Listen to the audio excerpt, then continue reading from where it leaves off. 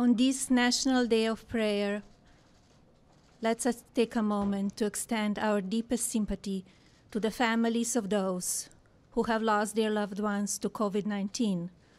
Let us pray for the ill, the ones who are suffering, and those serving on the front lines. When evil darkens our world, give us light.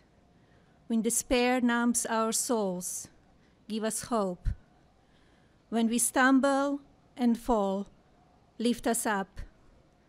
When doubts assail us, give us faith. When nothing seems sure, give us trust. When ideals fade, give us vision. When we lose our way, be our guide, that we may find serenity in your presence and purpose in doing your will. Amen.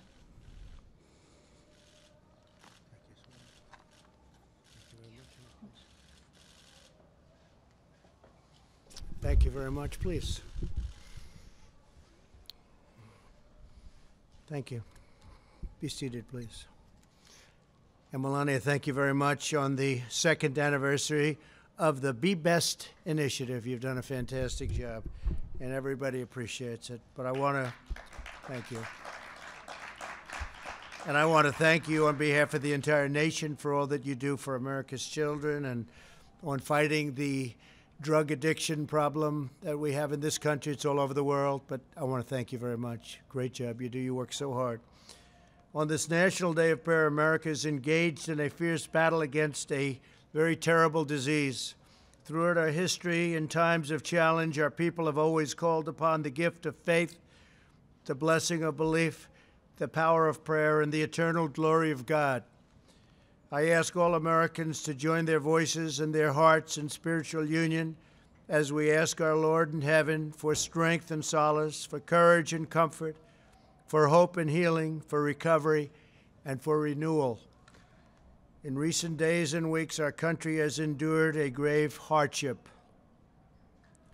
We pray for every family stricken with grief and devastated with a tragic loss. We pray for the doctors, the nurses, and first responders waging war against the invisible enemy. We pray for the scientists and researchers pioneer treatments, that they find therapies and vaccines, and that they find them soon. We pray for the frontline workers keeping our nation fed, nourished, and safe and secure. May God watch over them all. We are honored to have with us today our amazing Vice President, Mike Pence, and his wonderful wife, Karen, great friends of our nation and great friends of mine and Melania's. And somebody's done an incredible job, not only as Vice President, but as heading the task force, which has come up with so many solutions and ideas and things that we didn't even think about 2 months ago. We're also profoundly grateful to be joined by many faith leaders who are helping to care for our neighbors in their hour of need. Thank you all for providing meals to families, medical supplies to hospitals, and for providing spiritual strength and encouragement to your communities.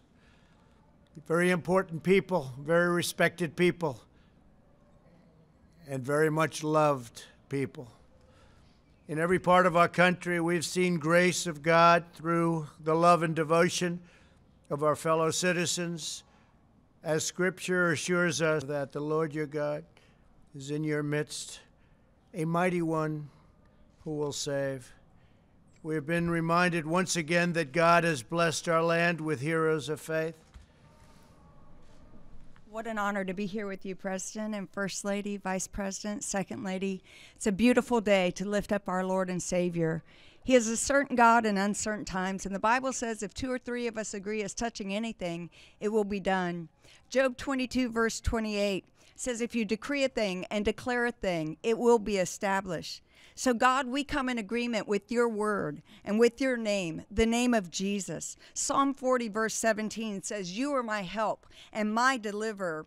Do not delay, O God. I declare no more delays to the deliverance of COVID-19. No more delays to healing and a vaccination. No more delays to restoration of this great nation, the United States of America. For Psalm 71:2 says, "In your righteousness deliver us and rescue us. Incline your ear and save us." Psalm 107 says, "You deliver us out of distress and out of destruction. Your word will not return void," according to Isaiah chapter 55, verse 11. So I declare your word. I declare divine intervention and supernatural turnaround. You will restore this land. According to Psalm 118:25, "Save our nation, O Lord, and send prosperity now." For Deuteronomy 28:8 says, "Command your blessing upon this land." You said in Deuteronomy 8:9 to bring us into a good land without any lack. For your word declares in Psalm 33:2, "Blessed is the nation whose God is Lord." So I declare you right now to be Lord over this nation, over the United States of America, and we receive your blessing over any plague, over any economic distress. You will stay the hand of the enemy according to 2 Samuel chapter 21, verse 16. When 70,000 men died by a plague, David cried out as he covered himself in prayer. And the Lord answered and said, "It is enough. Stay now thine hand." Lord, let that be the cry today, and let that be your answer. Lord, enough coronavirus, enough to death, enough to fear, enough to poverty. Stay thine your hand. We pray over President Trump and First Lady, Vice President, and Second Lady, and this administration. I declare Psalm 89, verse 21. Let your hand establish President Trump, and let your arm strengthen him. I declare Psalm 98:1 that your right hand and your holy arm will give him victory. We declare victory in the name of Jesus. Isaiah 58:11 says, "Guide him continually." And you said in Psalm 78:72 that you would guide him by the stillness of your hand. You declared in Psalm 43 that send out your light and truth and let him lead his household, his administration in the name of Jesus. Now, Lord, we pray for your mercies, for they are new every single day.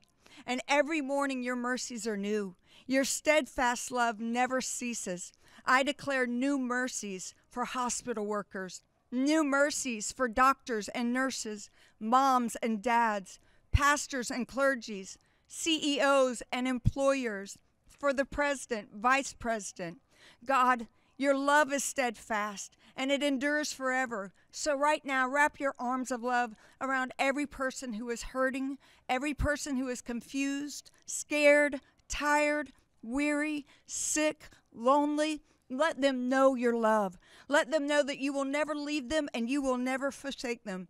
And in conclusion, I declare Isaiah chapter 43, verse 19. I ask the Lord to do a new thing in our nation by giving waters in the wilderness and streams in the desert. Malachi 4:2 says, Jesus, arise over the nation with healing in your wings. President, one last word.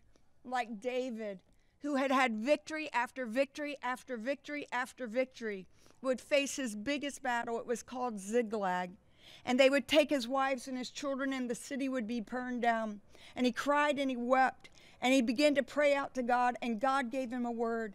And through fasting and praying, I believe this is the word for you and for this nation. The Lord spoke to him and said, pursue and go after them, and you shall without fail recover all. Sir, the word of the Lord, I believe, for this nation and for this administration is you will recover all.